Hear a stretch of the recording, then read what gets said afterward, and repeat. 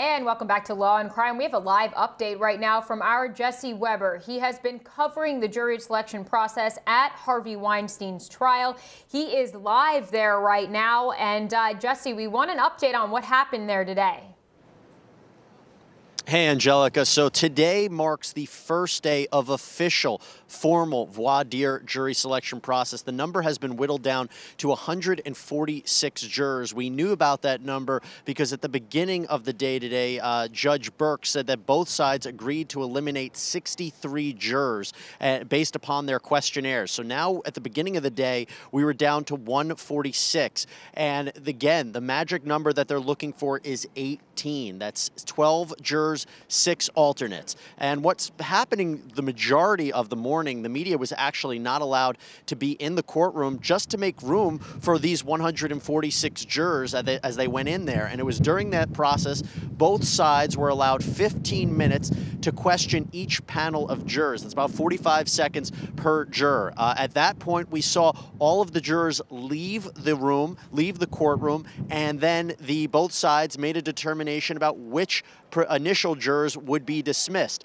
Right now, there's a lunch break until 2 p.m., but we did see some dramatic moments in the beginning of the day, and this is pretty incredible. The very first thing that happened was one of the jurors was called back into the courtroom, and the judge admonished him for using Twitter, social media, tweeting about the case when he said in his questionnaire he would basically follow the court's orders.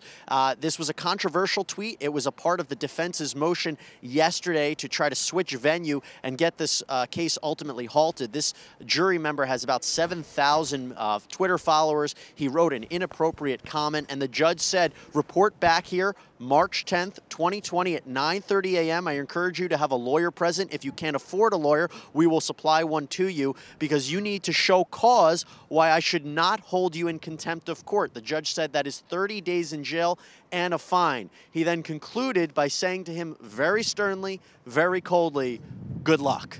And that's the morning that we've seen, on top of the fact that the defense also lost their motion to get individual jury sequestration. Basically, what the defense wanted was the opportunity to question each one of these jurors individually. In other words, saying that their answers, the topics that they talk about, they don't want those answers tainting the other jury pool members. Don't let anybody know what each jury member is going to answer a question. The judge denied that and said, we'll take it as it goes. So absolutely a pretty interesting morning, which is what we've come to expect in this case. Wow, that's really interesting about that one juror and the tweets because, first of all, 7,000 followers. Is this guy some sort of influencer or something? You think he would know that he wasn't supposed to be tweeting about the trial as he's there for jury selection, right? Well, our understanding based upon the tweet is he's writing some sort of novel and he was suggesting the Harvey Weinstein trial. I believe someone wrote a comment to that tweet saying something along the lines of, I don't know if this is jury tampering, but I would find him guilty. This juror then liked that tweet, which seems to signify he might think Harvey Weinstein's already guilty before any evidence has been presented. That's so problematic. Now, I gotta tell you, this jury member comes in and is talking to the judge. You would imagine he might be scared, might be a little concerned. He seemed pretty prepared and kind of knew why he was in trouble. And at one point he goes, oh, what's the date again that I'm supposed to report back? Okay, pretty matter of fact. I don't know if he was shocked about what happened, but he didn't appear to be so. But yeah, he's coming back to court on March 10th and he better explain himself. Yeah, that's really interesting. And Jesse, you know, you said this, that they have 146 jurors right now. They've got to get this down to 18.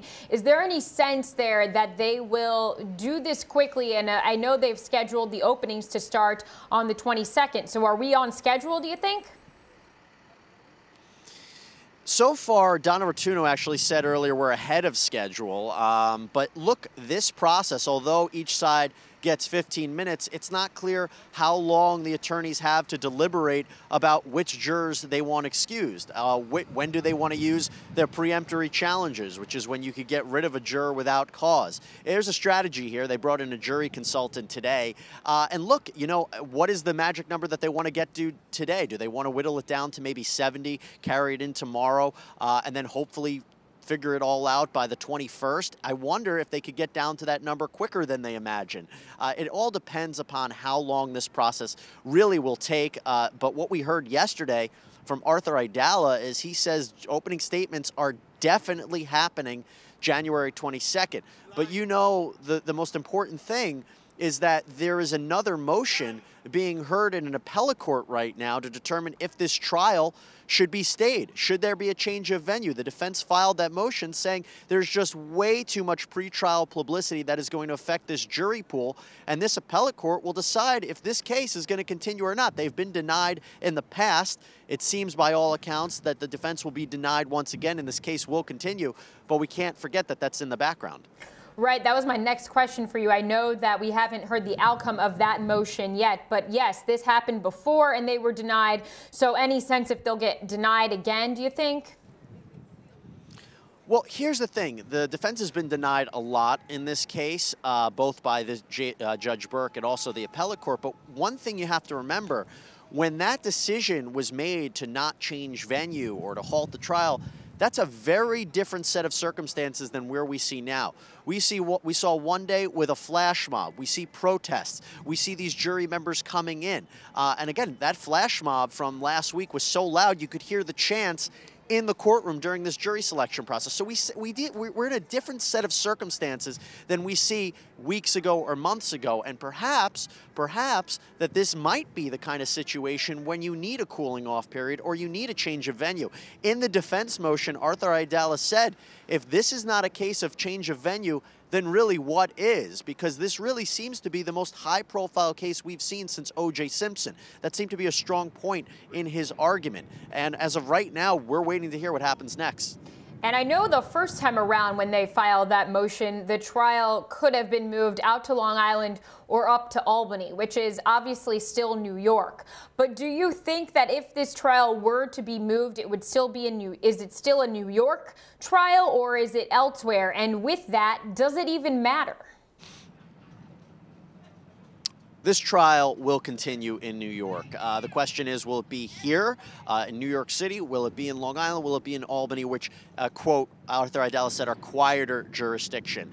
Look, will the media follow? Yes, but probably not to the extent we see here. It's very easy to get to this location in downtown Manhattan. Is it so easy to get to Suffolk County? Is it so easy to get all the way to Albany? The crimes happen here in New York. That's why it's going to be here in New York. Look, there's a part where the defense says they can't get a fair trial, they can't get an impartial jury. There's a 100% recognition rate, basically through the majority of the jurors, that they know who Harvey Weinstein is, and a majority of them already know about the allegations levied against him. It's going to be hard unless you get a jury from another planet that doesn't know what's happening here. But the question, of course, is can they be impartial?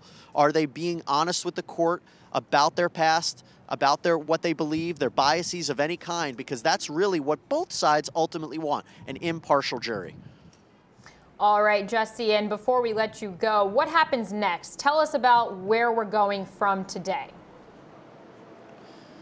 Okay, so jury selection is going to be continuing. That 146 number is going to be whittled down maybe to 70. It's going to continue for the next few days until we see opening statements on January 22nd, which is everything. We know here on Law&Crime, we've said it before, that sometimes, and statistics show this, jury members already decide a case based upon an opening statement. They're not supposed to, but they do. And an opening statement is the time for the prosecution to set the stage, tell their story, lay out all the charges. But it might be even more of an uphill battle for the defense because they have to be likable. They have to have this jury relate to the defendant and say why these jury members should not believe the prosecution's case. The opening statement's highly important, and I imagine that the media and the amount of reporters and attention and maybe demonstrations will be huge on January 22nd for those opening statements. All right, Jesse Weber, thank you so much for this live report. We will, of course, continue to check in and follow any updates coming out of that courtroom. We're taking a break right now on Law&Crime. Stay with us here. Plenty more after this.